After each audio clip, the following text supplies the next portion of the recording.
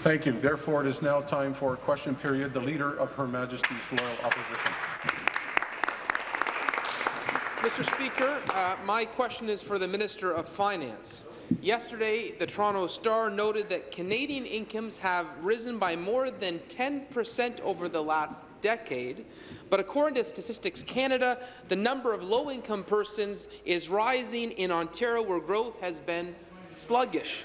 The fact of the matter is we buck the national trend when it comes to growth. And now the FAO says the latest Liberal policies do nothing to help low-income families. Mr. Speaker, how can Ontario afford to continue down this road? Will the Minister of Finance please enlighten us? Minister of Finance. Mr. Speaker, I appreciate the question from the Leader of the Opposition and his newfound concern for those of low income, for those individuals who are most vulnerable in our society. This is the member who is saying to them, do not.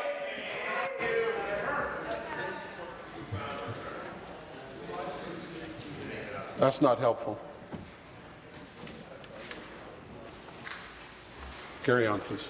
So the question is,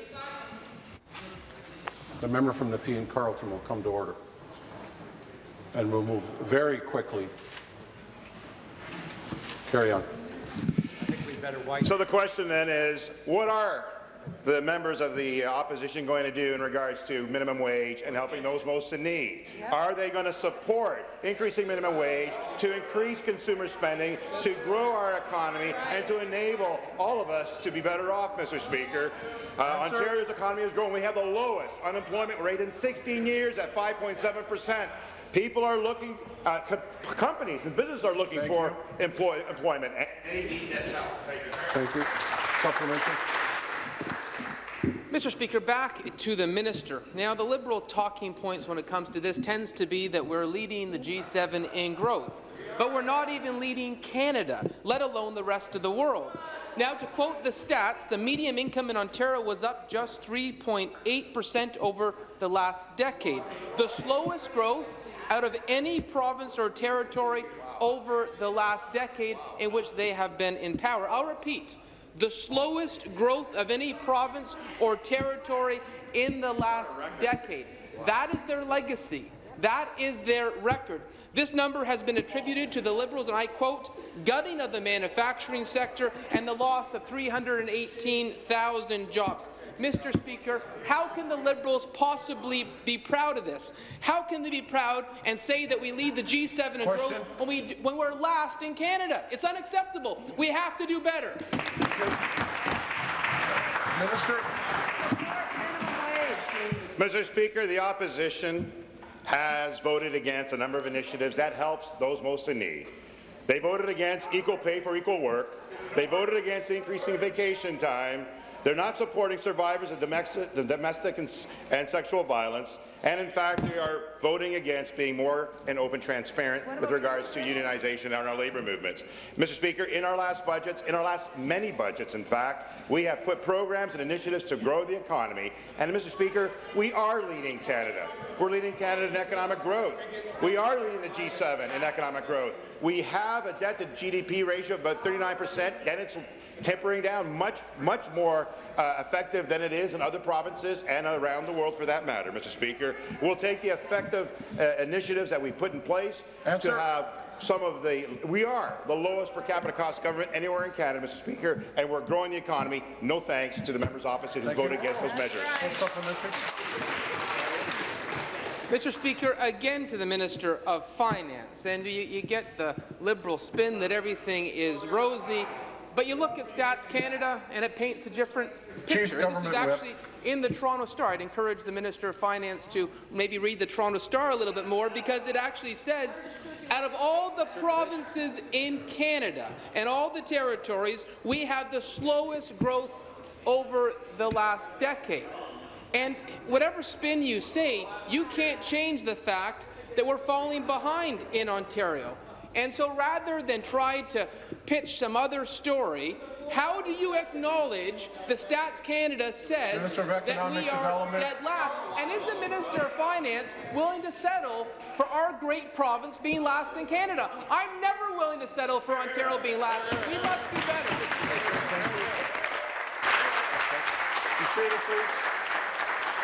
seated, please. Minister. Mr. Speaker, Ontario is one of the best jurisdictions around the world. We are #1 in North America when it comes to economic growth. We've had over 720,000 net new jobs in the depths of the recession.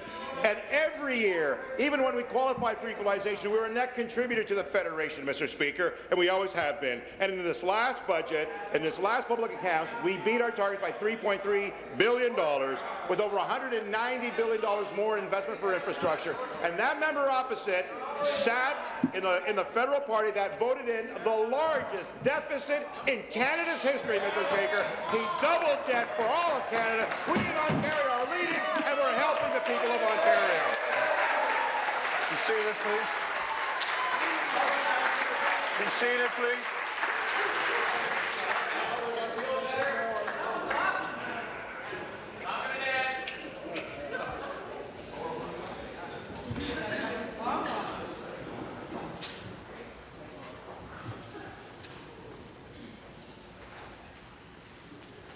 New question, Leader of the Opposition. Mr. Speaker, my question is for the Minister of Agriculture, Food and Rural Affairs. And I know the Minister is probably just as excited as I am to head next week to the beautiful riding of Huron-Bruce. You know, I love attending the international ploughing match, and I love to see all the amazing work that our farmers and agricultural sector do. And I know they have a few questions for the Minister and the government. The Local Food Act passed in 2013, and in the law there was a section for the minister to set goals for, I quote, encouraging increased use of local food by public sector organizations. But 4 years later, nothing has happened. This section of the law has not been proclaimed. Mr. Speaker, why not? And will the minister have this section proclaimed before he goes to the IPM? Well done. Minister of Agriculture, Food and Rural Affairs.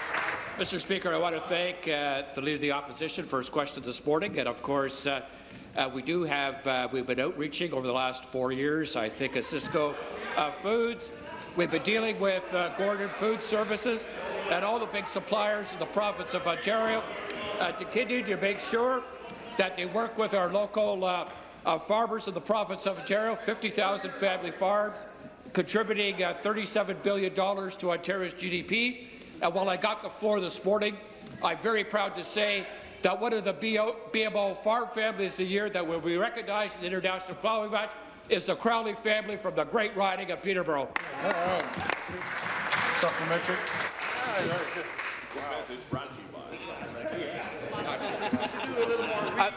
Mr. Speaker, again to the minister, previously with the Liberals we had stretch goals, now we have outreach goals. They come up with new terms why they can't honour their commitments, and I would have hoped the minister has said he would have proclaimed that aspect of the act, but we didn't get that.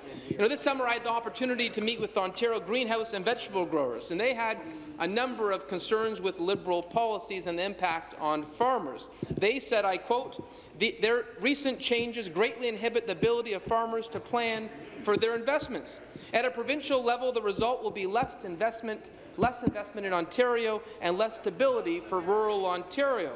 We are seeing growers courted all the time to go to Mexico, to take Minister of the Environment to Mexico. Mr. Speaker, personally, I love locally grown food. I love locally grown food in my hometown and in Simcoe County. And I want all of Ontario to continue to enjoy Ontario-grown produce.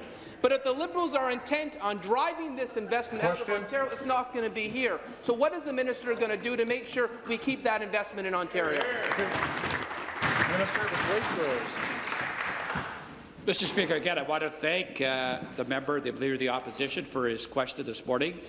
Just recently, we put in place a support for our greenhouse sector in the province of Ontario, some $19 billion that we asked the greenhouse sector to design themselves, to continue to make investments in innovation and productivity in Ontario's very robust greenhouse sector in the province of Ontario, whether you're in southwestern Ontario or the Niagara Peninsula, other parts of Ontario to see this growth. Well, the question I have this morning, when the Leader of the Opposition was in Ottawa for 4 straight years, we asked our Ottawa and Jerry Ritz, when he was the minister, to fund 60% of the risk management program for our farmers in the province of Ontario. He sat there, didn't support it, and said no every time it was brought to his attention. Final supplementary, the member from Huron-Bruce. Back to the minister. I'm going to read to you a quote from Ken Wall from the Asparagus Farmers of Ontario. Several years ago, the Premier encouraged us in agriculture. She said, listen, I want you by 2020 to produce 120,000 new jobs here in the province in the field of agriculture. I was there. Ken Wall went on to say, do you have any idea how ridiculous that sounds to farmers like myself? We've got increased costs from hydro and cap and trade, and now we've got a 32% increase to our minimum wage rate.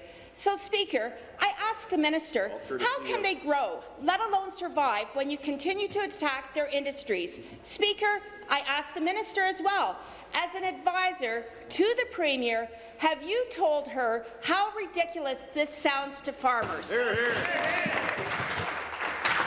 seated, please. You seated, please. Thank you. Minister. Well, thank you very much, Mr. Speaker, and I want to thank the member from Huron-Bruce for a question this morning. I continue to engage the Ontario Federation of Agriculture. I engaged the National Farmers Union, the Christian farmers. This past week, I had the opportunity to meet with other groups that are part of the leading driver in Ontario's economy today. $37 billion to Ontario's GDP, 800,000 jobs each and every day, and a sector that's known around the world for quality and safety. We will be, through these representations, we've certainly heard the potential impacts of increases in minimum wage, and I think the Premier said very clearly we'll be looking at mitigation measures as we go forward on a sector-by-sector basis. And as I said, I want to thank the member for a question this morning. Thank you. New question, the Leader of the Third Party. Thank you so much, Mr. Speaker. My question is for the Deputy Premier. This morning I was joined by 22 people from all across the province who have a loved one in long-term care. Many of them are here in the gallery now, and I personally want to commend them for the advocacy that they undertake on behalf of their loved ones each and every day.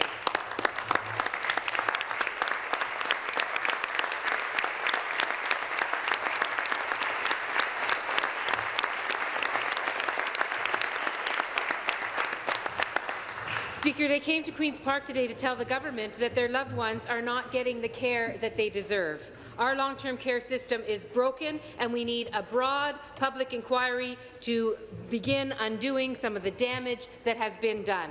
Will the acting Premier, the Deputy Premier, commit to immediately broadening the scope of the narrow long-term care inquiry already underway to finally start fixing the mess that our long-term care system is in?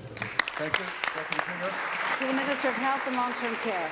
Minister of Health, Long-Term Care. Well, thank you, Mr. Speaker. And first of all, I would also like to acknowledge and thank the advocates, the care partners, the caregivers, the family members, the patients that are here with us today to discuss this important issue.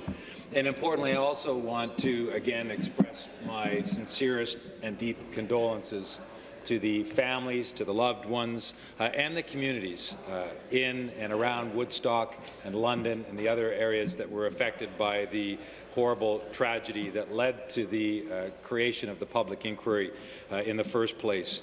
Mr. Speaker, we have created a public inquiry to look into the events surrounding the offences committed by Elizabeth Wetlaufer, who, as we all know, was a long-term care RN convicted of the murder and assault. Answer. Many patients who entrusted her with their care, Mr. Speaker, and I'm happy to speak in more detail about the inquiry in the follow-up. Supplementary.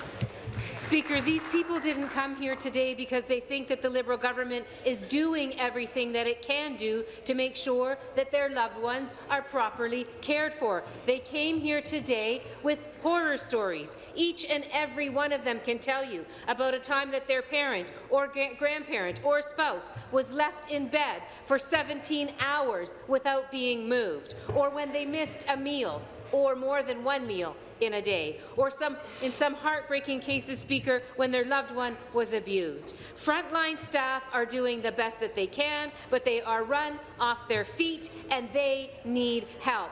Will this Liberal government commit to expanding the public inquiry so that Ontario families can get an honest picture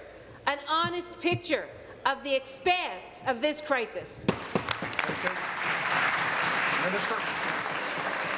Well, Mr. Speaker, the public inquiry. While I appreciate we do have visitors here, just as a reminder that there are no public displays whatsoever allowed in the House, and I'd appreciate it if you followed that rule. It helps me make sure that we have stability in the House, so I appreciate you not participating in that. Minister. Thank you, Mr. Speaker. And the public inquiry, as we know, is being led by the highly capable and honourable Justice Eileen Gillese. And this inquiry will help to ensure that we get the answers that we do need to prevent a tragedy like this from happening again. But, Mr. Speaker, the Gillese inquiry will have a broader scope. It will have a broader scope than a police investigation or a prosecution. It will not only look into what occurred, but also look for any underlying issues that need to be addressed to ensure that the objectives of the Long-Term Care Homes Act were and are being met, and will make recommendations as to how to address them, Mr. Speaker. Answer. And it will provide the government with specific recommendations to improve the safety and well-being of residents by reviewing the policies and procedures and practices and oversight mechanisms for long-term care homes. Final supplementary.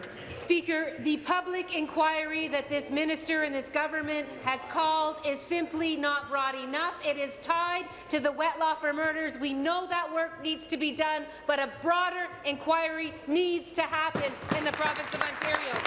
Seniors care has been pushed to the breaking point, Speaker. These families see it each and every day, and they are a small proportion of the hundreds and thousands of families around the province that are seeing the exact same thing happening in community across Ontario. Every family with a loved one in care sees it every day. It's time to get to the bottom of the problems in seniors' care in this province and then actually do something about it. Why won't the government take this crucial, this important first honest step and look at this in a broader perspective through the public inquiry?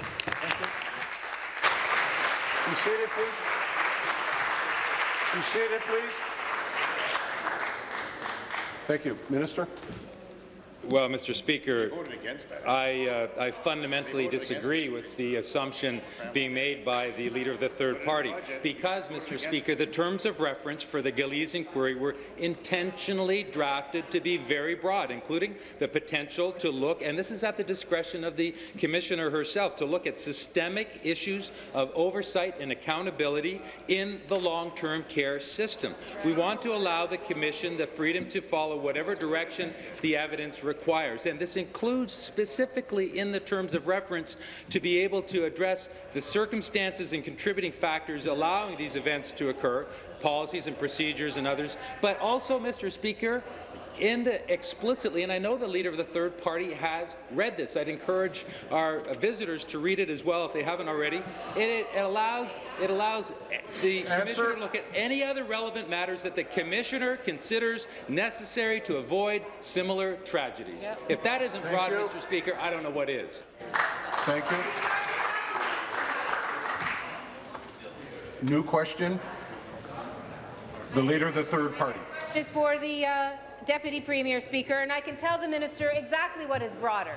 Looking at the hours of hands-on care, looking at the funding levels, looking at the for-profit versus non-profit model. These are the kinds of things that are systemic issues in our system that need to be reviewed. For too long, this government has heard these heart-wrenching stories, but they've only made the problems worse. They've continued with conservative policies by cutting and freezing hospital budgets, government and refusing to listen to families who are telling them that their parents, their grandparents, their spouses, their loved ones are living without dignity in long-term care. Why is the acting premier and the Liberal government content to just sweep this problem under the rug instead of actually fixing it? Thank you. Deputy Premier. Minister of Health and Long-Term Care. Minister of Health and Long-Term Care. Well, Mr. Speaker, all of the issues that the member opposite has articulated are absolutely at the discretion of Judge Eileen Gillese. That it is almost an insult, I think, to the Justice herself to suggest that when explicitly in the terms of reference it gives her that degree of latitude, as I've said, to actually address and investigate any other relevant matters that the Commissioner considers necessary, Mr. Speaker.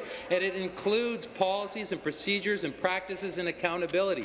It allows her to look at the Long-Term Care Homes Act in its entirety to ensure that its objectives are being met broadly across this province. So, Mr. Speaker, to suggest otherwise just simply isn't an accurate reading of what the terms and what the inquiry itself is allowed to do. It's absolutely at the discretion of the judge to look at the issues that the member opposite is asking for. Supplementary. Oh, it's an insult, Speaker, that this government did not have the courage to do the right thing and are leaving it up to the discretion of someone else to do their damn job. That's what's an insult, Speaker. That's an insult.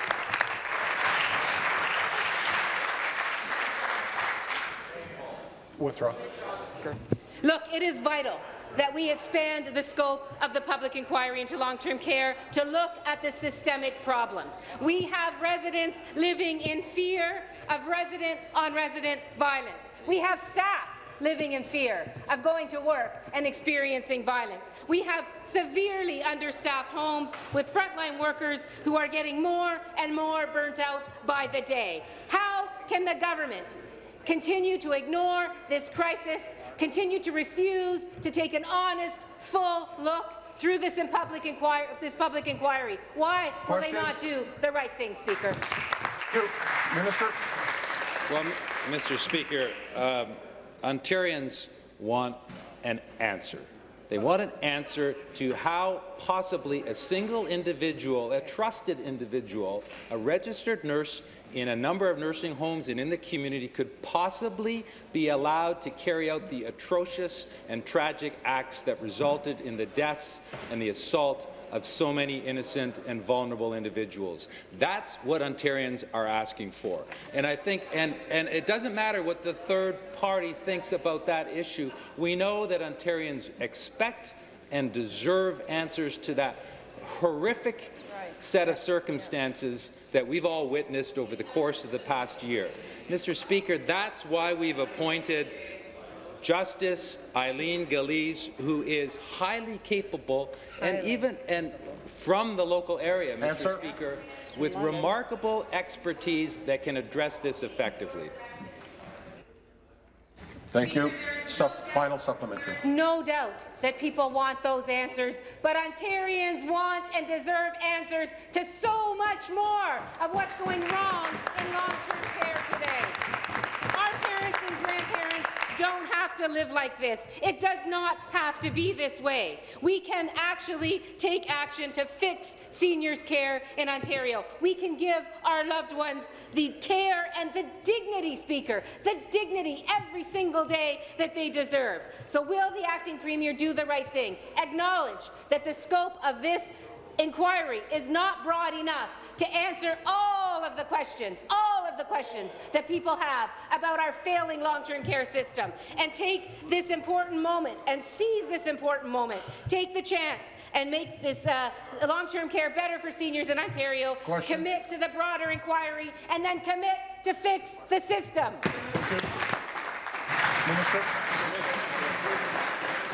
Well, Mr. Speaker, I am absolutely confident that Justice Gillese will be addressing the issues that are critically important to Ontarians to ensure the safety and security and the quality of care for individuals that we entrust to our long-term care homes, to provide them with that highest quality of care, particularly when they're vulnerable. And Justice Gillese, who has enormous experience both at the Superior Court and Appeals Court, but she was Dean of and Professor of Law at the University of Western Ontario's Faculty of Law. She was named a leading educator of the world in 2008 and was one of Canada's top 100 women shortly before that, Mr. Speaker. She has an impeccable legal record, and I have no doubt at all, and I hope that all of us can trust this remarkable individual to do the work that's required, Mr. Speaker. Yep. Thank you. New question. The member from Leeds. Thanks, Speaker. My question is for the President of the Treasury Board. The Premier was adamant that she was testifying at the Sudbury bribery trial as the leader of the Ontario Liberal Party. In fact, she swore an oath on the Bible and opened her testimony by saying, "I am the leader of the Ontario Liberal Party." So, Mr. Speaker, I want to ask, who paid for the Premier's flights and accommodations in Sudbury? Who paid? The Liberal Party or the taxpayers of Ontario? Thank you. President of the Treasury Board. Over to the Deputy Premier. Deputy Premier. Well, thank you, Speaker, and thank you for the question, and thank you for clarifying the role of the Premier yesterday, unlike what your leader has done. Speaker, this has been in the public realm for some time. We've been very clear that All sides. That is not appropriate. Finish, please. Speaker, the Ontario Liberal Party is paying for Pat Sorbara's legal bills, for Jerry Leahy Jr.'s legal bills, and for the Premier's legal bills, Speaker. Supplementary. Thanks. Back to the Minister. The Premier, as the leader of the Ontario Liberal Party, didn't travel alone to Sudbury. So I asked Mr. Speaker, who paid for the Premier's staff's flights and accommodations in Sudbury? Who paid? The Liberal Party or the Ontario taxpayer? Speaker, the Ontario Liberal Party, as we have said. But, Speaker, I see that the leader has stepped out. Stop.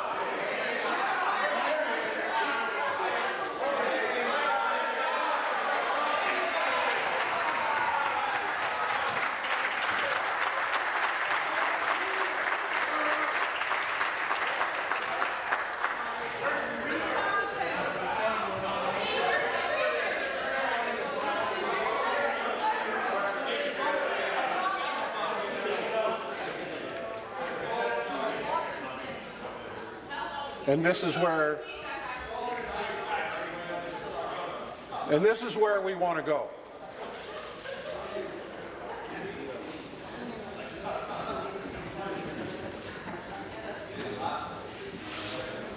I'm not.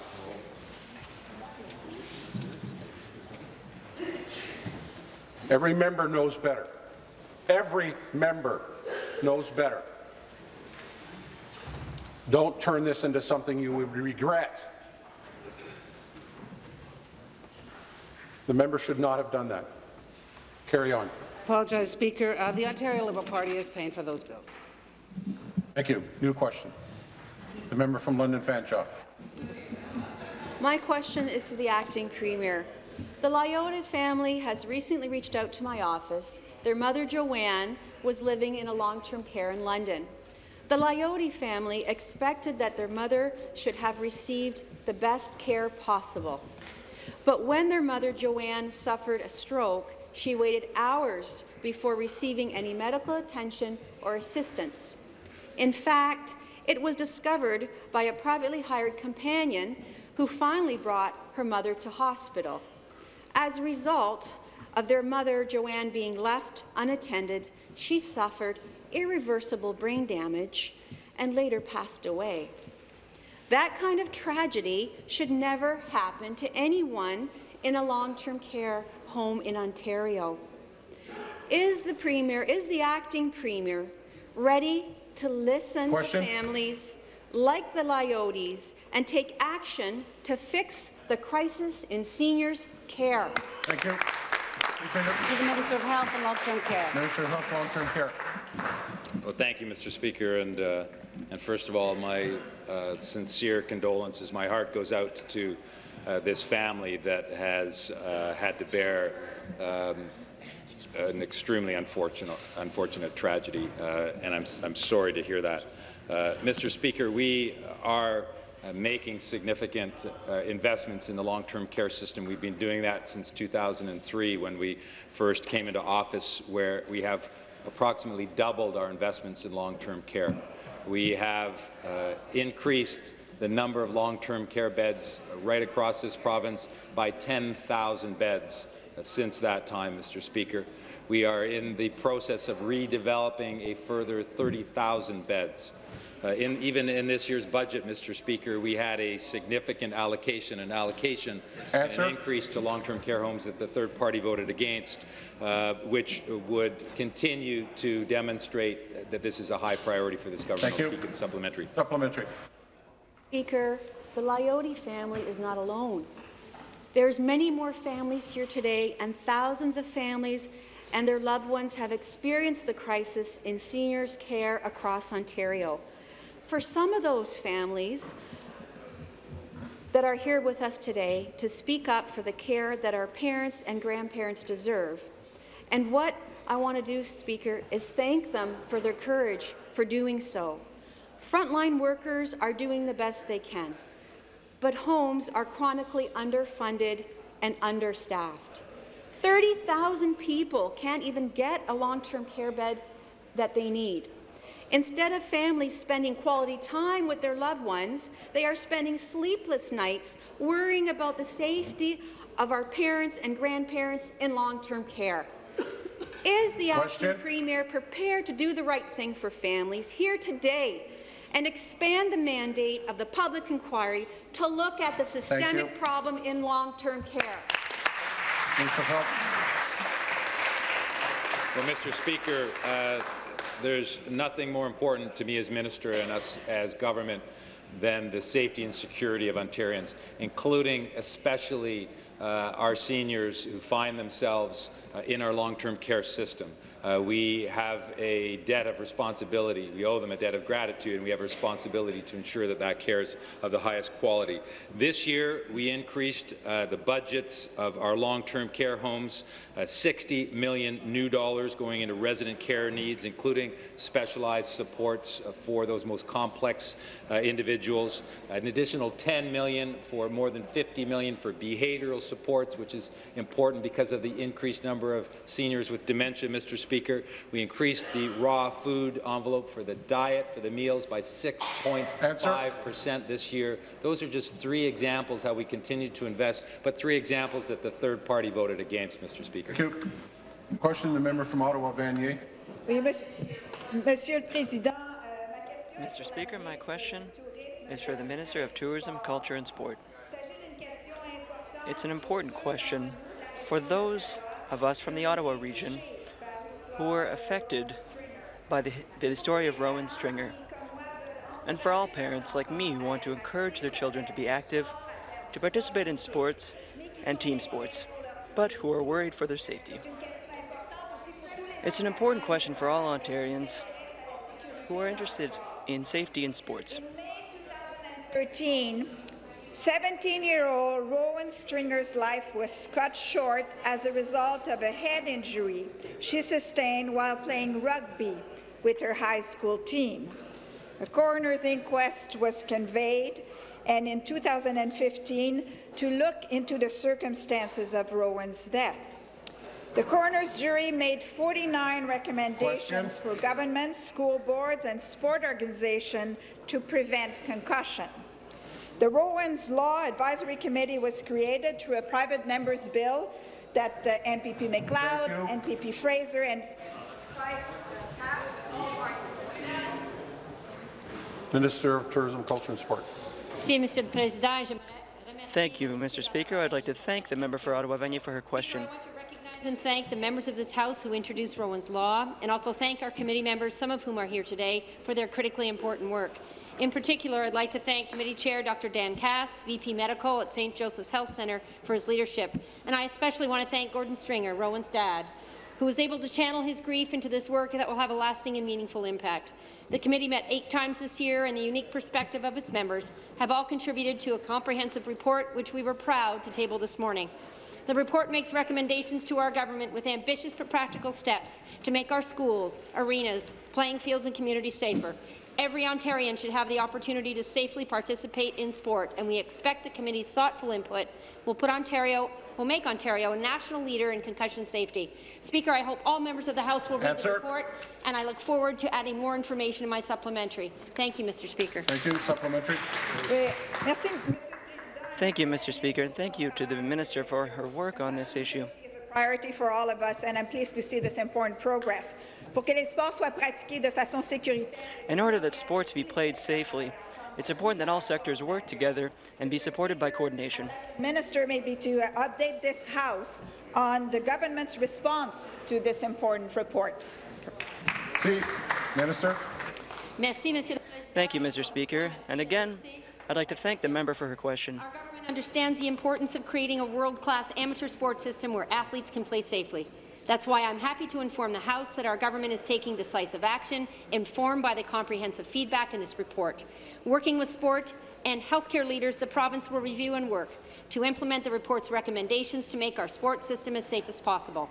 As part of this, our government intends to introduce legislation that, if passed, would govern amateur sport across Ontario and serve to change the conversation about concussion protocol in Ontario and across the country, Speaker. This report will inform our government's next steps and will have an important focus on surveillance, prevention, detection, and increased awareness. Speaker, above all, we want to honour Rowan Stringer in her memory to ensure that other athletes and families are spared such an agonizing loss. Thank you. Answer. Thank you. Your question, the member from Bruce Grey, Owen Sound. Thank you very much, Mr. Speaker. My question is to the Minister of Health and Long-Term Care. The current Long-Term Care Act includes enforcement tools like license suspensions, financial penalties, duty to report, and the Residents' Bill of Rights. Yet life for seniors in long-term care is getting harder and more tragic. Sadly, cases of vile abuse, neglect, and sexual assault persist. I want to know, Speaker, why isn't the minister and his government protecting seniors in long-term care by enforcing the existing law? Thank you. Minister of Health, Long-Term Care.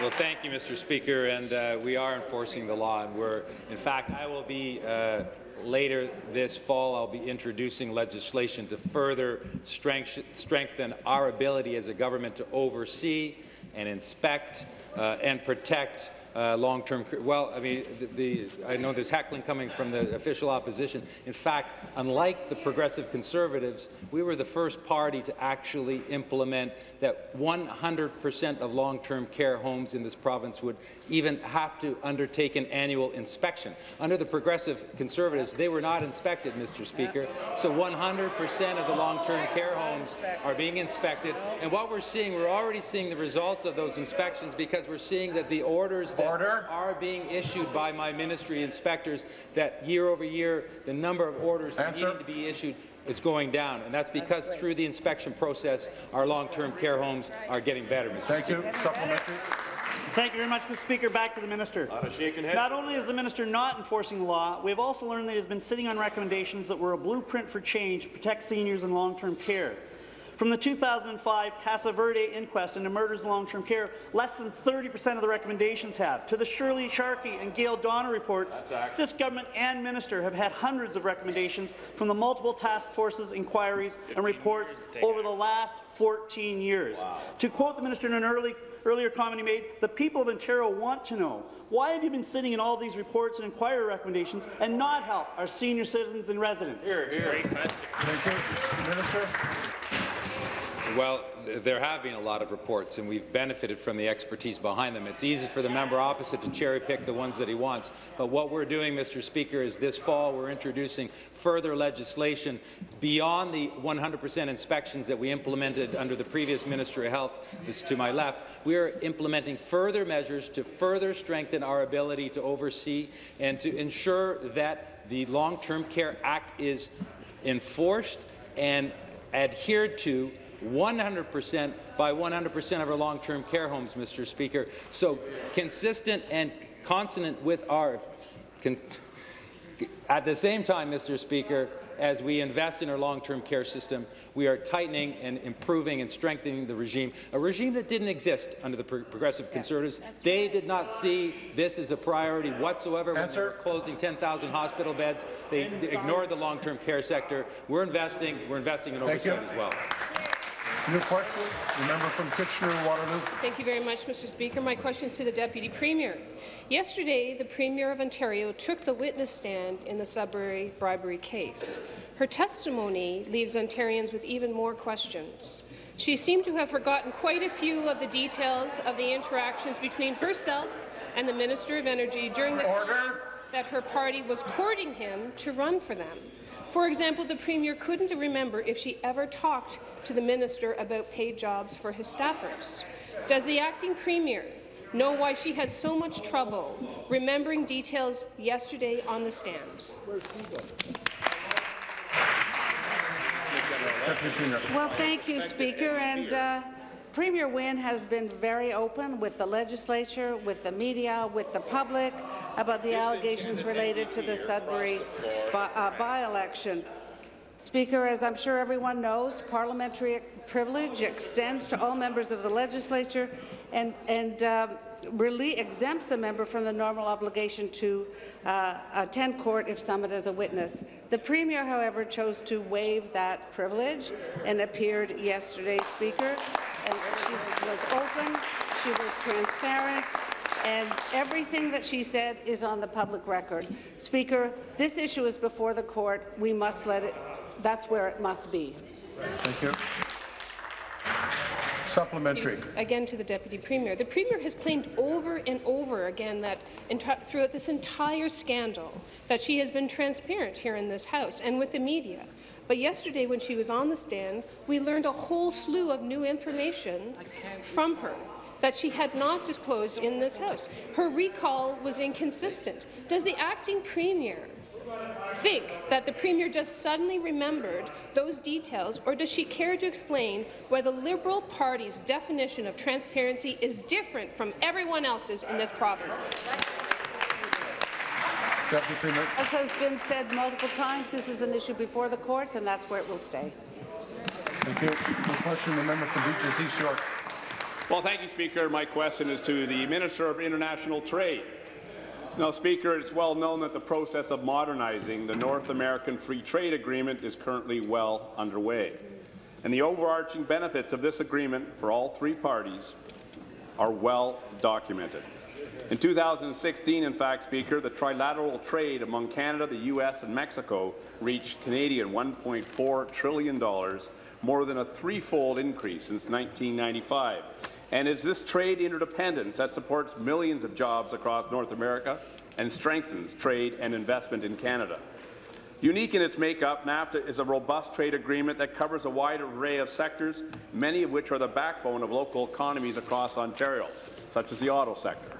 Now, Speaker, our Premier and Minister Chan have worked tirelessly to ensure that the views of Ontarians on this important trade agreement are brought to the negotiation table week in and week out. Question. So, Speaker, will the Minister provide the House with an update of the ongoing negotiation process? Thank you. Minister of International Trade. Thank you, Speaker, for the opportunity. Speaker, before I answer the question, allow me to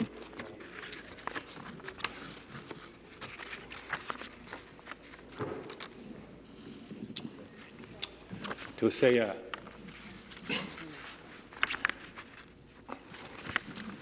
couple of words of the passing of An Chen.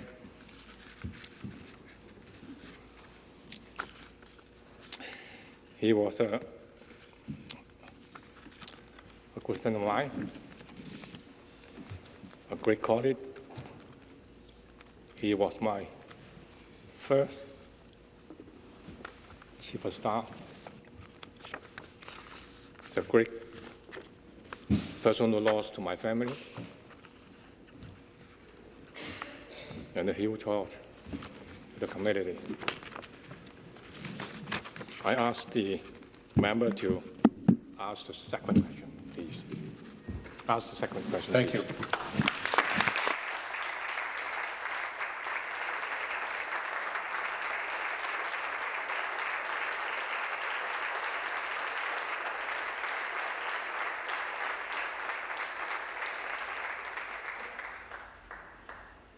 Supplementary.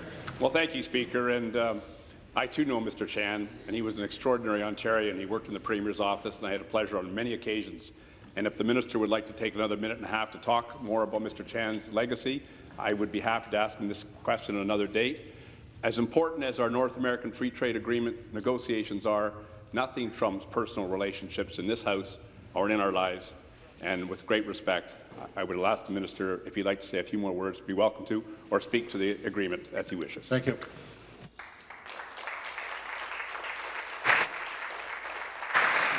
Minister of International Trade.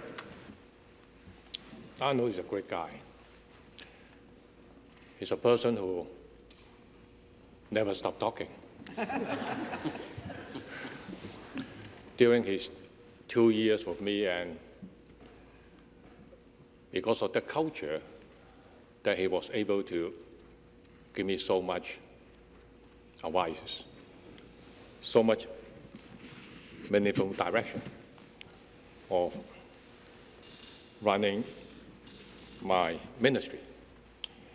And 3 weeks ago, he gave me a phone call and got my family to his house. And he told me there's no more medicine. The doctor advised him, after 5 doses of trial medicine, they decided there's no more. So at that time, he told me the fight, the battle, will be between his body and the cancer. Needless to say, I expect this. And he told me that, Michael, I'm dying. I'm dying. And that's a message from him. So we had a very good talk. It will be a good funeral. I talked to the family. So, you know what, Speaker? Life to everyone is short. So, enjoy it. Thank you. Thank you.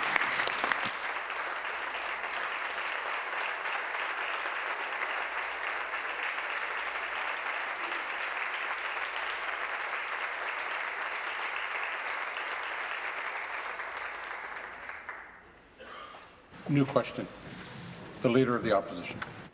Mr. Speaker, my question is for the acting Premier. More than 5,000 basements were flooded by a record-breaking rainfall in Windsor, Essex. The Windsor Star noted the disastrous storm of the century that swamped Essex County in late August caused $175 million in damage to homes in Windsor alone, and that number is likely growing. According to the Windsor Star, even the minister doesn't hold out much hope the province's disaster assistance program will be able to cover the cost and help those Chief impacted. Whip, second time. Mayor Dilkins told the reporters it's likely there is going to be thousands of people in Windsor and Essex who simply can't get insurance, who can't get help.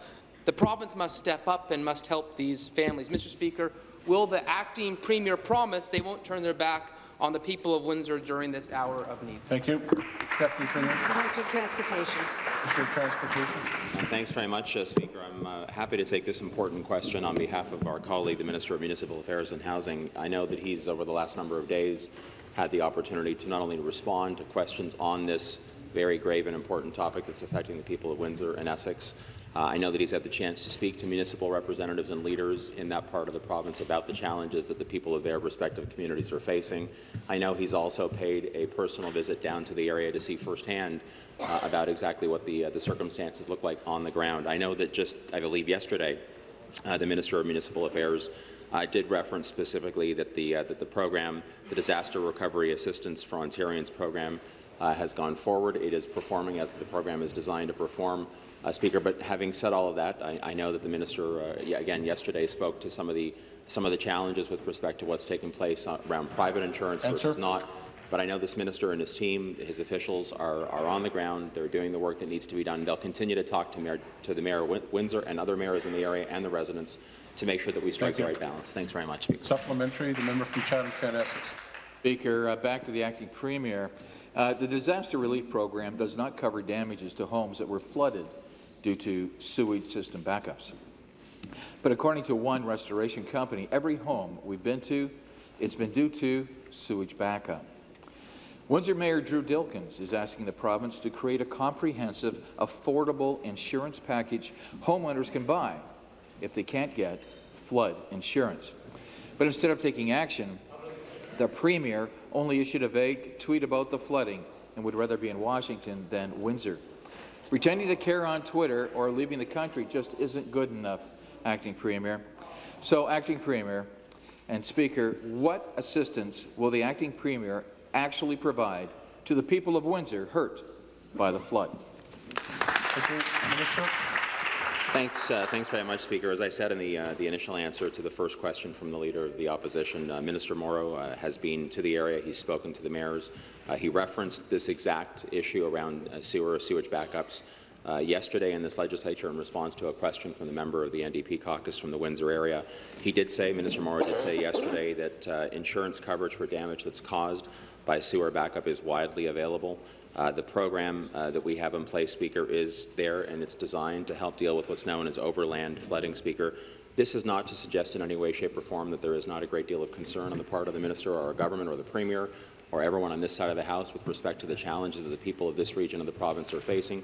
It's why the Minister spoke very, very quickly to all of the mayors in the area. It's why he's paid a personal visit to this particular area, Speaker. It's why he and our government championed the need to invest significantly more money, hundreds of millions of dollars more, Speaker, in dealing with issues relating to water and wastewater, which will help improve some of the challenges in the long term, Speaker. I know the Minister will continue to be vigilant and work with the communities that are affected to make sure that we get it right. Thank you. Thanks very much. New question.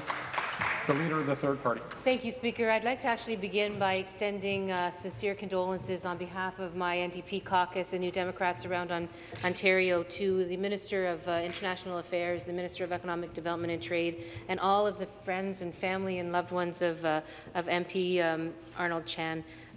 His loss, I'm sure, will be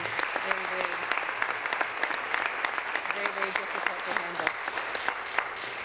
But I do have a question, of course, Speaker, and my question is to the Deputy Premier. My hometown of Hamilton has had 79 Code Zero events this year so far. For those of you who aren't aware of what a Code Zero is, a Code Zero is when one or even zero ambulances are available to be dispatched when someone calls 911. Hamilton is a community of over 525,000 people, Speaker, over 500,000 people. There are life-threatening events that occur sometimes 2 or 3 times per week. These are life-threatening events that occur, sometimes 2 or 3 times a week in Hamilton. A Code Zero 2 or 3 times a week. People deserve to know that when they call 911 in an emergency, that help's going to be there for them. Question. Why won't the Liberal government do the right thing, stop underfunding health care in this province, and make sure that when there's an emergency, Ontario families have the confidence that they need to know that help will come when they call 911? Minister of Health and Long-Term Care. Minister of Health, Long-Term Care. Well, Mr. Speaker, I'm always concerned whenever I hear messages like this. I'm well aware of some of the pressures that exist around the province. Fortunately, Mr. Speaker, our municipalities across the province work well together, so if there's a challenge faced by one, another municipality often and generally has the opportunity to step up without any negative impact on patient care response.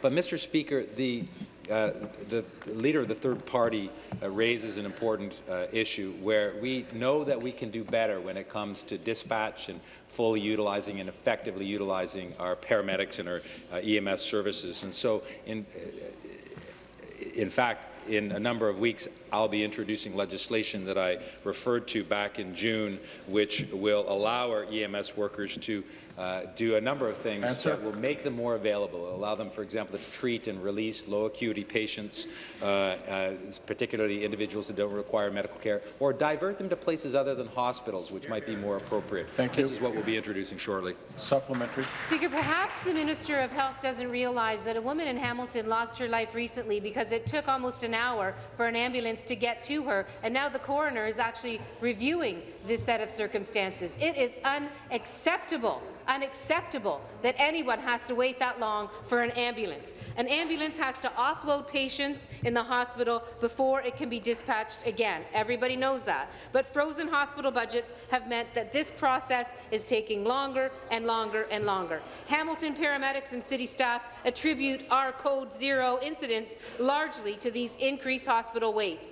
And the Ontario Hospital Association itself has said that without immediate action, this crisis will only get worse. Can the acting Premier tell me, was it the Liberals' plan to put the bottom line ahead of people's lives when they cut healthcare services for families, families count on in Ontario? Thank you. Minister. Well, Mr. Speaker, it's hard not to find offence with that question, but that... Leader of the third party, please come to order. And the member from Beaches East York. Carry on, please. So I was going to say, Mr. Speaker, that despite the nature of the question, I'm choosing to answer it in a respectful way, that we are working across the system, Mr. Speaker, and I'm happy to understand now that this is really a question about hospital funding. But we're investing in our ERs. We're investing in our ERs, Mr. Speaker, for what's known as pay for performance, where we are directly addressing the offloading challenges that certain hospitals face. But, Mr. Speaker, we are implementing a new IT algorithm that is going to divert. It's going to be able to predict the patients that need the support quickly. But we're making important things, and I think probably the most important things paramedics will tell you is the diversion, where individuals, paramedics, are going to be able to take people away from hospitals in the first place. Thank you. New question, member from Etobicoke South. Long-term care. Speaker, I begin by quoting the late MP Arnold Chan from Scarborough Agincourt, who said in his final address to the federal parliament, "I would ask Canadians to give heart to their democracy, that they treasure it and they revere it." Like former MP Chan, Speaker, I know that our government believes that everyone in the province deserves high-quality health care that is compassionate, timely, equitable, research-based, and in the best interests of our patients. In particular, that includes those fighting substance use disorders, which are increasingly prevalent. Speaker, we've been clear as a government through the past year that what we're dealing with is a crisis. The opioid crisis has unfortunately taken far too many lives and led to debilitating dependence and addictions. Last year, our government put in place the most comprehensive opioid strategy in the country and also announced additional investments in this file. Would the minister please inform this House about the critical investments our government is making to provide urgent support to those affected by the opioid crisis? Thank you. Minister of Health, Long-Term Care. Thank you, Mr. Speaker, and thank you to the member from Etobicoke North as well for giving me this opportunity. And I want to start, if I can, Mr. Speaker, by acknowledging those who have tragically and needlessly, Mr. Speaker, lost their lives due to the public health crisis that we're facing, the opioid crisis, Mr. Speaker. Regrettably, 865 precious souls, individuals, lost their lives last year. That's a 19% increase from the previous year. Nothing like what they're seeing in BC, where they saw an 88% year-over-year increase. But nonetheless, a single life lost is a tragic loss to that individual and their loved ones. And I want, Mr. Speaker, also to acknowledge and recognize the true heroes of our healthcare system, the frontline workers whose commitment and compassion under extremely difficult circumstances have saved the lives of so many. Mr. Speaker, the lives of those with opioid use disorder or substance use disorder, those lives matter. Those people are valued and they're important, and they are not alone, Mr. Speaker. Thank you. The member from Etobicoke North and supplementary. Thank you, Speaker, and thank you as well, Minister, for your stewardship of this important issue.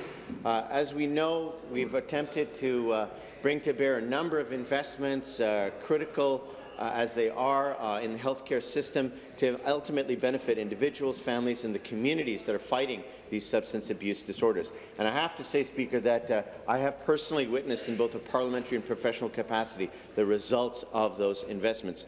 Speaker, our sloganeering opposition believes that merely banning pill presses is the answer to the opioid crisis. In contrast, our government recognizes, as with all things concerned in medicine, that we need to address the spectrum of issues, in particular to prevent new instances of opioid dependency and also to care for those already affected. Speaker, I'd like to ask the Minister of Health and Long-Term Care to weigh in on why banning pill presses is merely a band-aid solution to a public health crisis that deserves a full-spectrum treatment. Thank you. Thank you, Mr. Speaker. And if I can, let me be clear on one thing. Focusing on restricting access to pill presses in Ontario is not going to solve this issue. In fact, the federal government has already passed legislation that prohibits and bans and makes illegal the importation of pill presses anywhere into this country without a license, Mr. Speaker. But this is an issue which is far more complex and multifaceted and can't be, in fact, I would argue that a illegal drug manufacturer in his basement, the last thing that he's concerned about is the legality of the pill press that he's using to make illicit drugs for distribution on our streets, Mr. Speaker. But this opioid use disorder crisis deserves much more from us, and that's why we've invested to date almost $300 million over the next 2.5 years, Mr. Speaker, and it's everything from the distribution of naloxone, more than 7,000 doses of naloxone going out each and every month, to making rapid access to medical treatment, support, detoxification available to those who do seek help, and many other things, Mr. Speaker. Question, the member from Prince Edward Hastings. Thanks, Speaker. My question this morning is for the acting Premier. Yesterday, a major international energy company started construction activities in Prince Edward County. And I know that the Minister of Energy has said on numerous occasions that we don't need more power. We have an oversupply in Ontario. And I know that you know that the company isn't welcome in Prince Edward County. Prince Edward County is an unwilling host community. Your government even had grounds to kill this project when the environmental review removed more than 60% of its generating capacity recently, removing the number of wind turbines from 29 down to 9 in this environmentally sensitive area. But what did you do? Your government changed the contract for them to allow them to continue and build this unnecessary wind project. Speaker, the government knew that the company was violating the terms of its contract, so why did it refuse to do the right thing? Why did it not step in and protect electricity customers in Ontario for another expensive, unreliable, unwanted...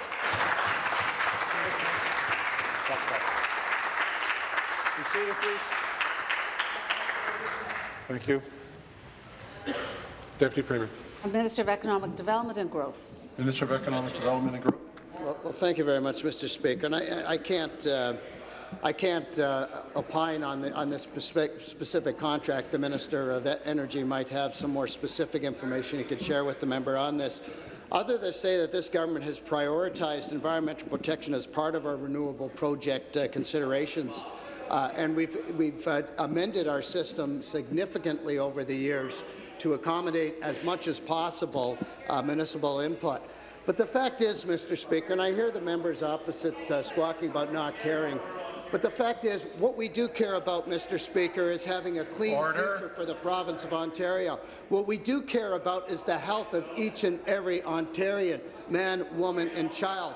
And, Mr. Speaker, most of us spent the last weekend riveted to CNN, watching the ravages of climate change as it hit Texas, as it hit Florida. Mr. Speaker, we're going to do what we need to do to build renewable energy in this province because it's the right thing to do, Mr. Speaker. Supplementary.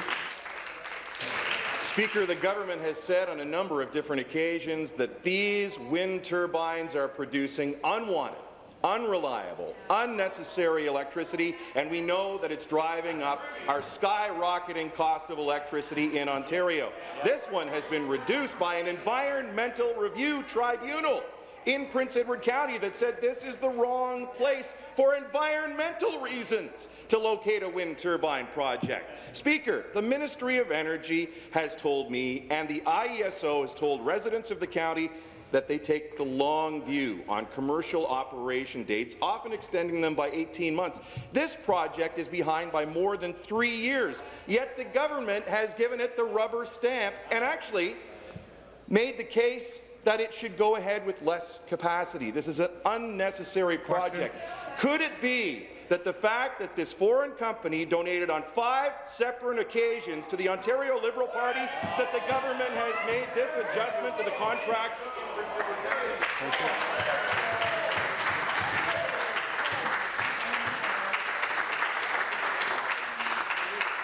Seated, please. Thank you.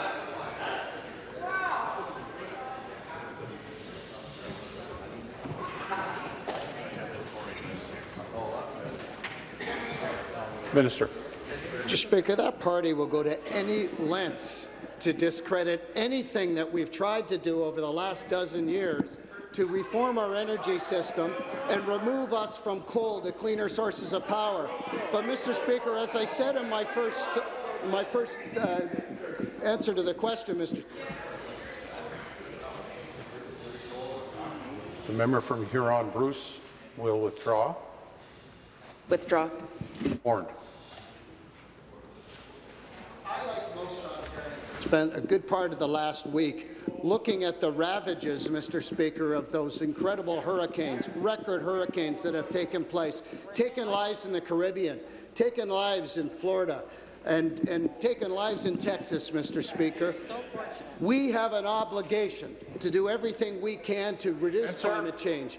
The leadership that we have taken, Mr. Speaker, is the single greatest climate change initiative during our time, and that's getting us off of coal, moving us to cleaner sources of power like wind. We're proud of that commitment, Mr. Speaker. The Leader of the Opposition on a point of order. Mr. Speaker, just briefly, I wanted to say on behalf of the Ontario Progressive Conservative Caucus our deepest condolences for the loss of Arnold Chan to the Liberal Party that he worked with, to his friends and family. I had the opportunity to serve with Arnold in Ottawa for close to a year and seen him at community events. There was no one more decent and devoted, always putting partisanship aside, and frankly, the gold standard of what you'd like to see in a human being and a public servant. So our condolences with everyone feeling this loss today. Thank you.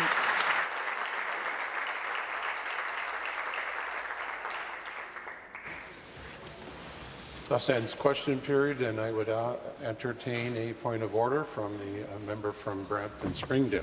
Thank you, Mr. Speaker. Mr. Speaker, I was running a little bit late for introduction, so I wanted to introduce a few of the guests here in the gallery. I want to welcome our member of the Legislative Assembly of Punjab Party, who's here with us today, Mr. Harminder Singh Gill, and his wife, Mrs. Parmjeet Gill, along with their daughter, Maclean Kaur Gill, and also my good friend, Raj Sandhu, who's their city councillor from Bradford, his wife, Mrs. Rana Sandhu, and Mr. Shiv Gill, and Mr. Gurpreet Singh. Thank you so much.